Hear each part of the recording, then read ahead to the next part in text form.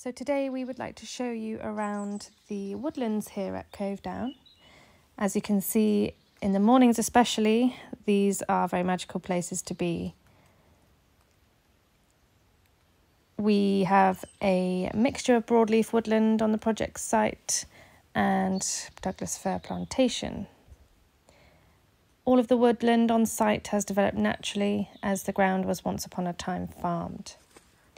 The woodland edges are dominated by hazel, and there are very interesting old field boundaries that bisect the woods.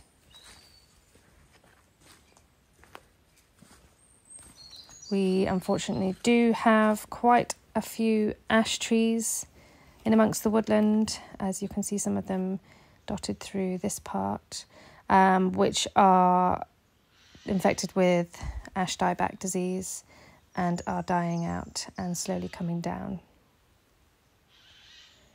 The Douglas Fir plantation was planted in the 1970s and has been unmanaged since. You'll see here we have a footpath that runs through the middle of the plantation on one side and the broadleaf on the other, giving quite a nice comparison of what the two growths look like. You'll see that there's a real lack of undergrowth on the pine side due to no light being able to pass through.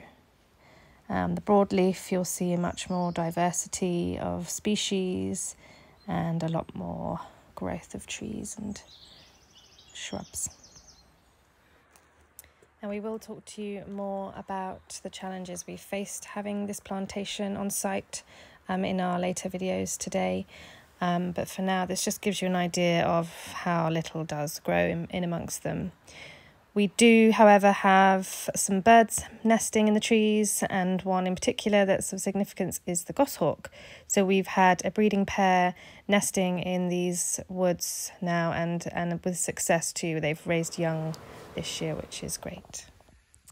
So in this shot, you will see from a distance the broadleaf woodland, and also you'll see a patch which was actually cleared about 4 years ago, and since then has been left and has naturally regenerated quite nicely. Up until now, we've done no active planting on site. We've just been relying on natural regen.